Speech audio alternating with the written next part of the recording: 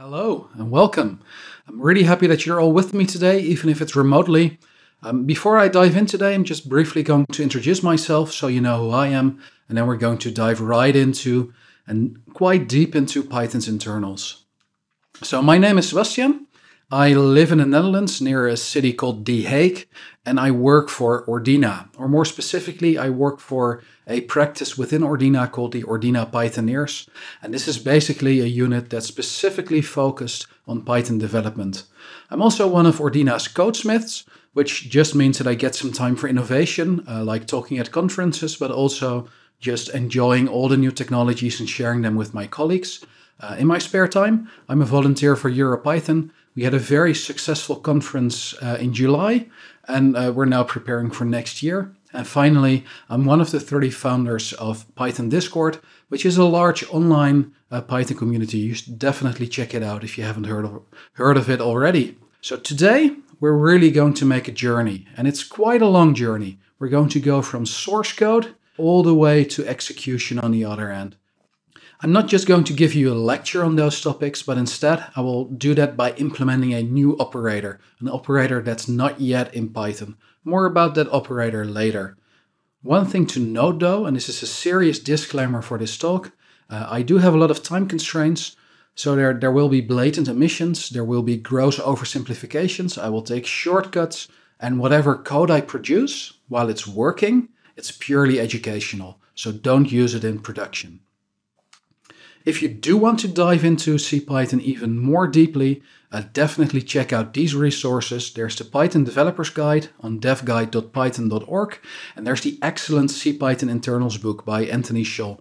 Definitely check that one out as well. Just go through it from start to finish and you'll see something really amazing. Anyway, so today what are we going to do? Well, first we're going to start with source code. And in part one, we're going to parse that source code and produce something that is a little bit easier for computers to work with. And this is called an abstract syntax tree. We'll see what it is later, but that is the goal of part one, parsing the source code and ending up with something called an abstract syntax tree. Then in part two, there's no part three. Then in part two, we're going to take that abstract syntax tree, we're going to compile it into bytecode, we're going to feed it to the evaluation loop, and then hopefully something happens, some magic happens. The computer will do something. And with a bit of luck, it's actually the thing you intended. For me, that's not always the case. But that's basically what we're going to see today. We're going to see all the moving parts that are needed to get from source code to execution. There's a lot of information today, so if you want to check out the slides afterwards, they're on my GitHub page, you can find them there. The source code is also there, including the new operator, so you can use it. So definitely check that out.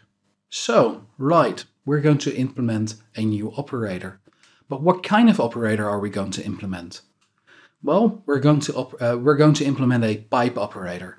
And pipe operators, they work with simple functions. They take one argument and they return one value. So if you look at this double function over here, it takes one argument, a number, and it just doubles the number and it returns that. Now normally you'd call that function double and then just pass in the one, but the pipe operator allows us to call that function in a slightly different way. And in this way, we just start with the argument, then we use the pipe operator, and then we pipe that argument into the function. So this little expression over here would be equivalent to calling the function with 1. And as you can see, we just get a 2 as a result. Well, on its own, this isn't really interesting, but one thing that you can do with these kinds of operators is that you can build pipelines. So here I start with a 1 again, and then I feed it into a double, and whatever comes out of that double will be fed into another double call. So now we get 4 because we've doubled the 1 2 times. And obviously now you can make execution pipelines or processing pipelines where you start with a value and then end up with the result on the other end. Well, do note, this operator is not a part of Python. We're going to implement it here, and it probably will never be a part of Python. It has been proposed before, but it has been rejected for good reasons. Do read those PEPs and the responses to it if you like. And also note, as I mentioned before, the implementation that we're going to make is purely educational. We're going to take some shortcuts. We're going to do some things in a slightly different way because they have more educational value. But do try, just download the source code. It's available, play around with it, make it better, but don't use it in production. That's really important. Well, anyway, let's start implementing it. So in part 1, we're going to start with the raw source code. And what we want to do is we want to end up with a representation like you have on the left here, an abstract syntax tree, which is just a different way of representing your source code. In this case, if you'd have a module, a Python file with just one expression in it, the expression that you see on the right, or on the left, sorry, this would be kind of what you get out of the, this is kind of the abstract syntax tree that you would get for that module. So there's a module on the top, that's the big node that contains everything. There's a single expression in it. It's a binary operation, a bin-op expression, which means that you have an operator and then two values, one on the left and one on the right. That makes it a binary operator. So beneath that bin-op node, you have the constant, the 10 in this case, you have the operator, call pipe, and then you have the name and the load.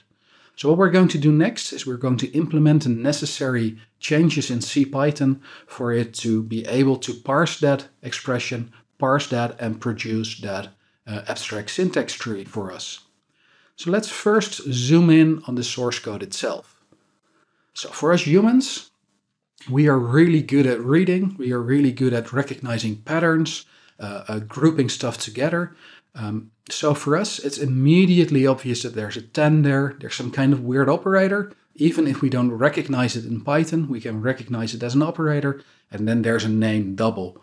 But for Python, when it starts out, this is just a long sequence of characters. There are 12 characters there, including spaces. I've left out the line endings here. So Python still has to make sense of those 12 individual characters.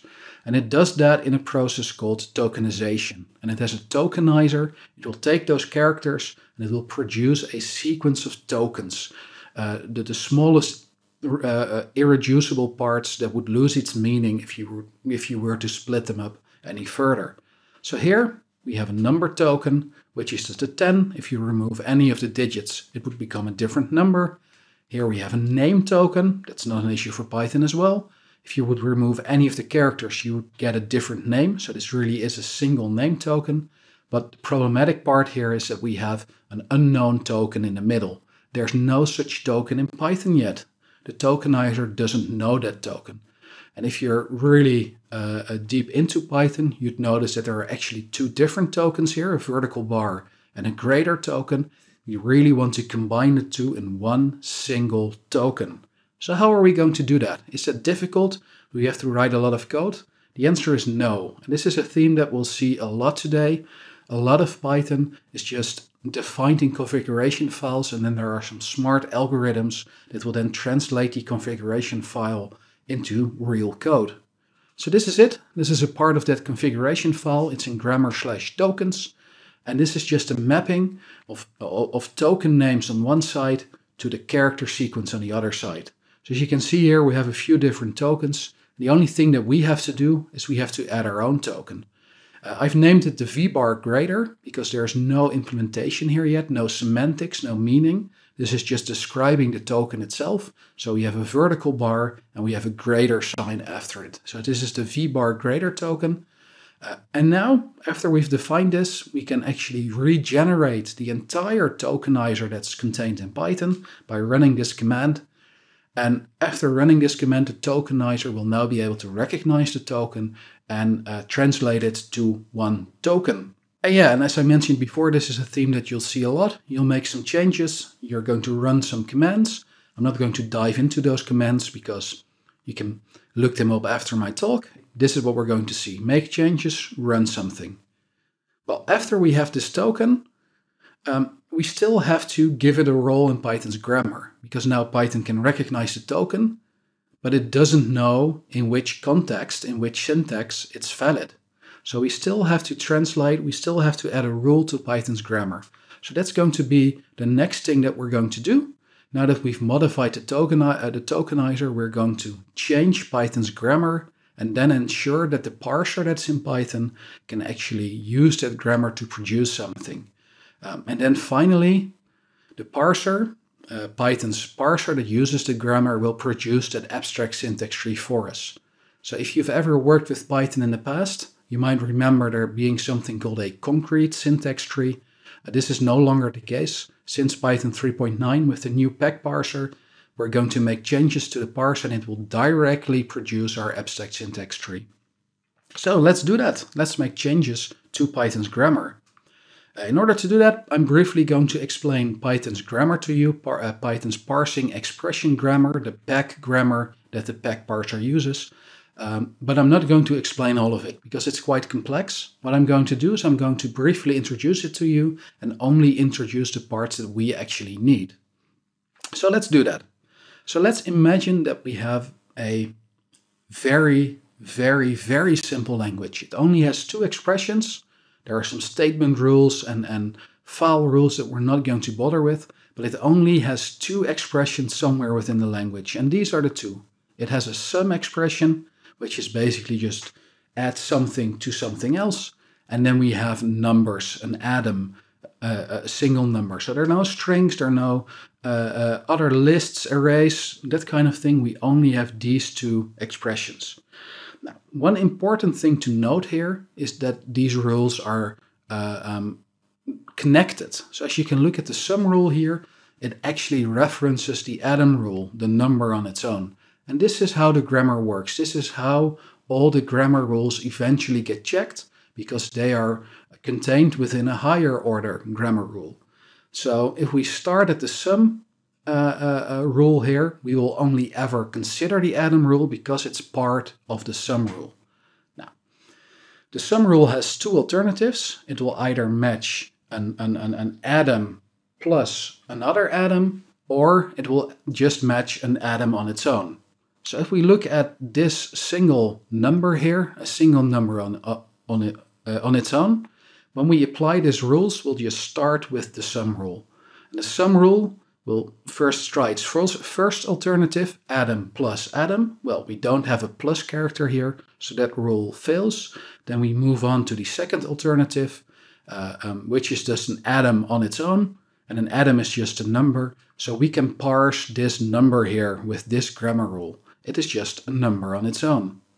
It's fairly obvious to see that this expression 1 plus 2 can also be parsed by our grammar rule because we have atom plus atom as the first alternative in our sum rule, so we have no issue in parsing this expression.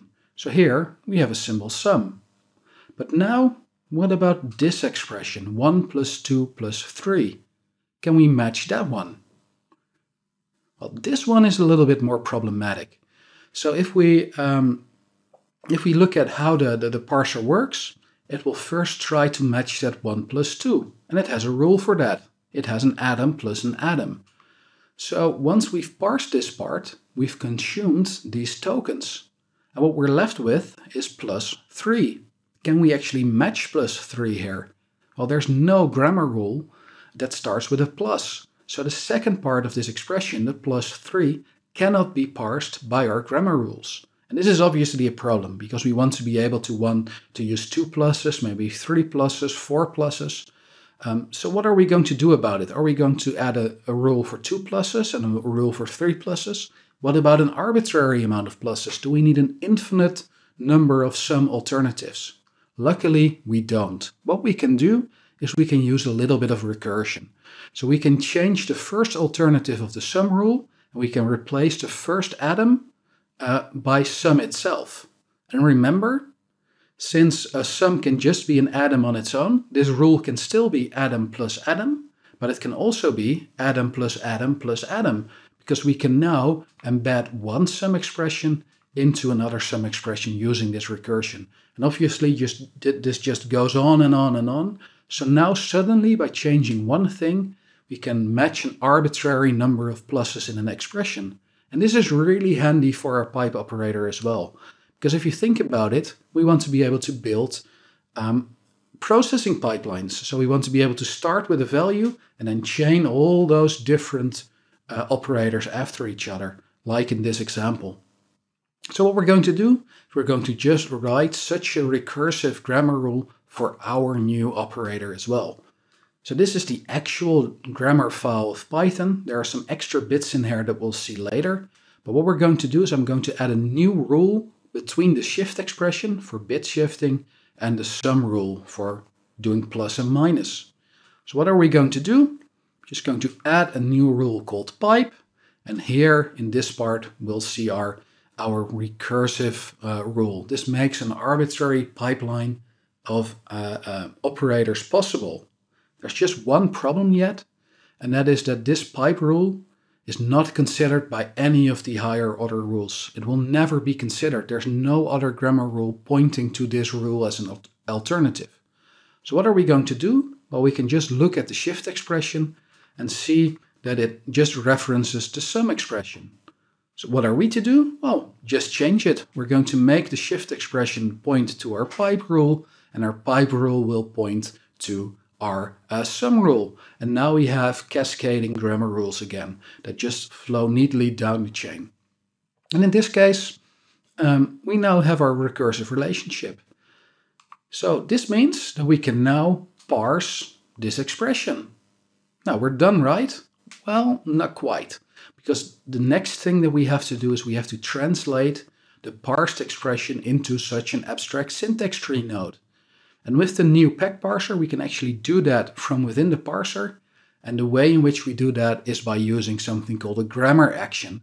And this is one of the extra bits that we saw earlier. This is a grammar action. And it's just a piece of embedded C code in this case between curly braces. So this expression just calls a function in C that will produce a bin-up AST node.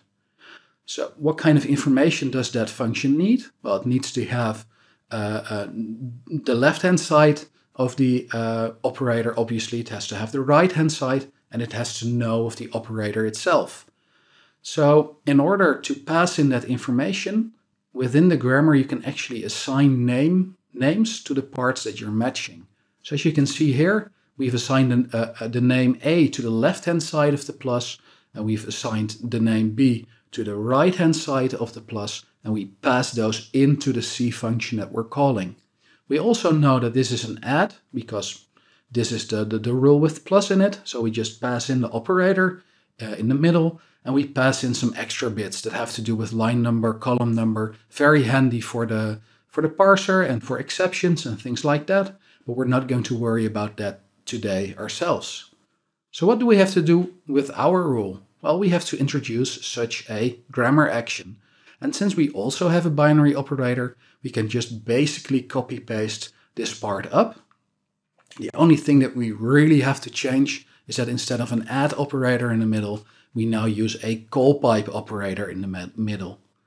Now, each node in an AST is just a class. So bin-up is a class, constant is a class, name is a class, but now we also need a class for call pipe because that one doesn't exist yet. We can use the name here, but if the class doesn't exist, we cannot actually use that name. So we have to make sure that the call pipe class exists for the AST before we can actually run this grammar. And that's the next thing that we're going to do. Now, luckily, we don't have to code a lot. Because just like with the grammar and with the tokens, the AST and all the classes that we need for the AST, they are just defined in another configuration file. And then we can create all the classes necessary just by running a generator. And how do we do that? Well, you just open the file parser/python.asdl, which stands for Abstract Syntax Definition Language. And here you just see all the nodes and all the kind of types that you need are just listed here, and then we can automatically generate whatever we need from this. So as you can see here, we have an operator listing. Here is our add operator, which is just mentioned here, and then magic takes care of the rest. So what if we want to have a call pipe node for operator? Well, we basically just add another option to the end, call it call pipe. Then we regenerate the AST, the abstract syntax tree, logic that we need, And boom, we have a class for callpipe. And this is all that we have to change. So now that we have support in the AST, we have a callpipe class, and we have our grammar rule. We can now finally regenerate the entire parser so that it includes our new grammar rule. And that's it. It works. And we can actually test that out. We can just import AST, let the AST parse the expression, and we'll see a bin-up node. We see a callpipe node. That's the one we just added. And everything just works for us. Cool. So what we can now do is we can take your source code and we can produce an AST node on the other hand, the tree-like structure of our operation. But what we can't do yet is we cannot actually execute this code. There's no execution linked to this AST node. So how are we going to do that? Well, now in part 2, we're going to compile that AST node into something called bytecode, which is just a long sequence of instructions that we can actually work with. And then we have an evaluation loop, and that will actually evaluate and execute all that bytecode that we have. Now, in bytecode, we have a number of operation codes or opcode. So basically for each action that Python needs to do, add something, subtract something, call this function, assign something to this name or load this name, there's a specific operation code or opcode. Now, for our new operator, our call pipe action, we also need such an opcode. I could have reused the opcode for calling functions, but that's no fun. I want to show you how to implement a new opcode. So we need to add support for call pipe in the bytecode. And once again, this isn't actually that difficult. There's just a Python file, the only Python file that we'll see during this talk. It's called lib/opcode.py, and it just defines all the opcodes that we have in Python. So here we have pop accept, and it's assigned to the number or to the byte 89. So now our opcode, it doesn't have an additional argument, so it has to have a number below the number and have argument. So I'm just going to insert it here, give it the number 90, then increase all the numbers after it by 1, which is a bit of a boring task, but it's something that we have to do. After we've defined this, we can again run another generator. It will regenerate all the opcodes, and now we have an opcode for our binary pipe call. So now we have a potential instruction that we can write to the bytecode. We just haven't told the compiler yet when it should write that instruction, and we also haven't told the evaluation loop what it should do when it sees that instruction. But we do have the opcode itself at this point. So now let's look at the compiler. And the compiler is a C file. It's in python/compile.c. And what basically happens is that the compiler will travel along the AST. It will travel along all the nodes in the AST. And whenever it visits a specific node, it will call a function to handle that.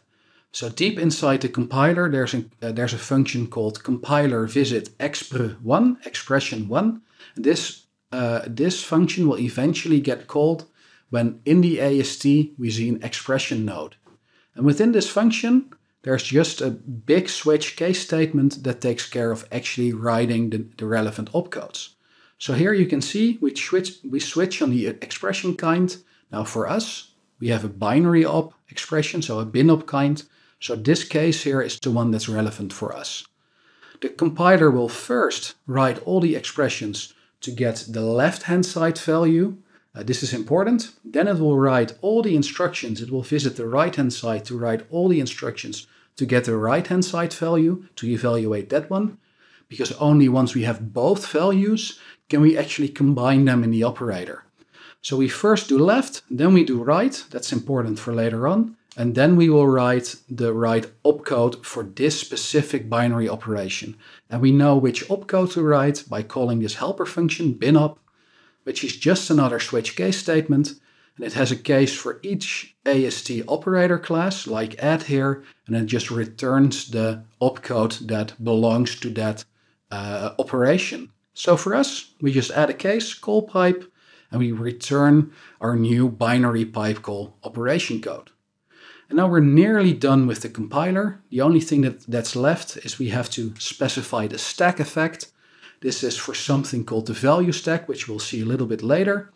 And in this case, whenever we perform a binary pipe call, there will be one value less on the value stack than there was before. And we'll see why in just a short bit. So for our case, we need to return -1 as well. And this is it. This is all that we need for the compiler. The compiler now knows when to write our special opcode into the bytecode, so we can now produce the bytecode for our operation. The only thing that we cannot do yet is actually execute that operation. So we now still have to turn that intermediate language, that bytecode, that opcode, into magic. It's something that actually happens. And that's something that will happen in the evaluation loop. So the evaluation loop, just like the name says, is just one big loop that goes round and round and round, and it will iterate over all the instructions in the bytecode, over each individual bytecode that's in the bytecode file. And within that huge loop, there's just one big switch case statement, and it has a case for each operation that it needs to be able to perform, and then there's the code that actually handles the operation. So for instance, if you do A minus B, something minus something else, there's a binary subtract, and this is the target for binary subtract. So we can notice that we have the target binary subtract, and then there's some logic to actually perform the subtraction. There's one small issue here, because we don't actually have the values yet that we want to subtract from each other. So how do we get those? Well, and that's where this part comes in. We have to get the right-hand side of the operator and the left-hand side, and for this we need the value stack. Because remember, earlier, when we have an expression, a binary expression, we noticed that we will first write the operations to evaluate the left-hand side. And once we've done that, and Python has that value, it will put it on to something called the value stack to keep track of the value for later on. So now we have a 4 on the value stack. Then we evaluate the right-hand side, and the value of that will be put on top of the value stack above the 4. So after evaluating both the left-hand side and the right-hand side, we will have a value stack that has a 3 on top and a 4 just below that. And this is where these pops and tops come in. Pop will just get the 3 from the value stack and now write points to 3 in memory. Top is slightly similar, but it will leave the value on the value stack, but left will still point to the 4 in memory. So now we have the two values, and we can actually call the function, a special C API function called PyNumberSubtract, to subtract 3 from 4, which obviously it will get as a result. So result points to 1 at this point. Then we're done with the right-hand side and the left-hand side, so we decrease the reference counts. And finally, we have to do something with the result. So where do we put it? We put it on the value stack. But instead of putting it on top of the 4, we're actually going to replace the 4. And this is where the -1 from earlier came from. We started with 2 values on the value stack, and after performing the operation, we're left with 1. So that's a stack effect of -1. After that, there's some error handling, and finally dispatch, which just means, hey, evaluation loop, go on to the next bit. So what do we have to change for our operation? Well, it's very similar. We just copy-paste the code. We change the target.